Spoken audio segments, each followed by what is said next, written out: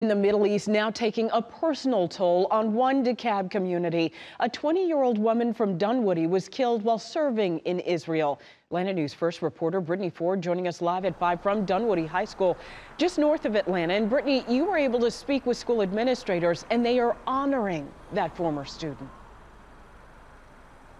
Well, Tracy, this news has rocked this entire community. Tonight, we spoke with some of her former coaches who are shedding light on the impact this young woman had on this campus.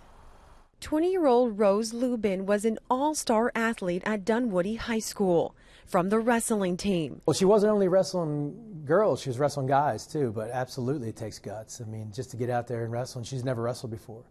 To flag football. She was probably one of the toughest, I'm not even going to say girls around, but she was one of the toughest people around. She always had a smile on her face, very smart, and she was a go-getter. And cheerleading.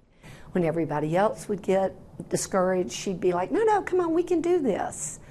Those who coached the class of 2021 graduates say she left her mark on campus.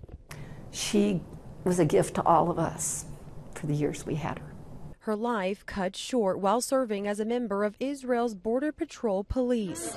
But I love everyone. Thank you for the support. Yeah. According to Israeli press, Lubin was killed during a stabbing attack that occurred near one of the border gates in Jerusalem Monday.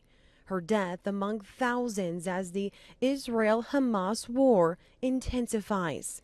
Those who knew and loved her say she was living her dream.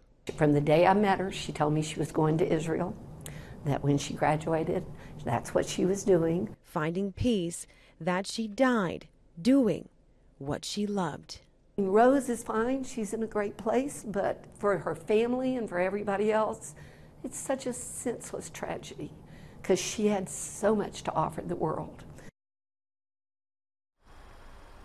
Now, I spoke with Lubin's family, who is currently traveling to lay her to rest. Funeral services are set for Thursday in Jerusalem.